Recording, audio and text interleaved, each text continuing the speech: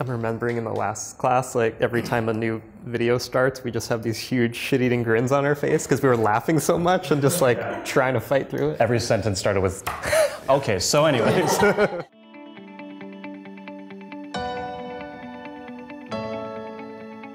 We are DKNG, that stands for Dan Colkin, Nathan Goldman. We're a design and illustration studio based in California.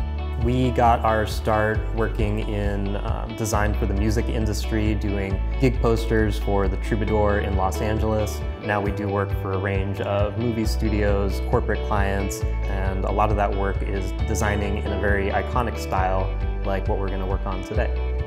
The purpose of this class is to create a series of icons, and when we say series, we mean anywhere between 3 or more icons. You can pick whatever you want. We're using movies as the example here. If you really want to do your favorite books or any other subject matter that you're able to research or take a look at reference imagery, that's all that's required to get started. The Paramount poster came about from a gallery in Los Angeles called Gallery 1988.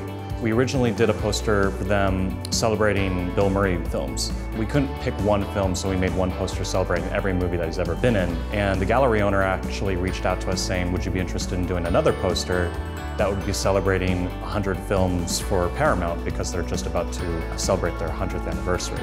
In thinking about icon design, it's important to think about both the icons standing on their own as one cohesive design, but also thinking about it in terms of the series and making sure that things like style and color really feel cohesive as far as the whole thing being a set. And we're going to start off the whole thing with creating sketches. And the sketch process really consists of concept development, getting a rough idea of what you're going to be doing in terms of shape, composition, content, and then we're going to bring that into a vector form in Adobe Illustrator. With this class, we're hoping that you'll take away a set of new skills and the ability to take complex information and really distill it down to a basic shape in the form of an icon, and think about how concept can be used to explain what might seem like a more complicated idea in its simplest form.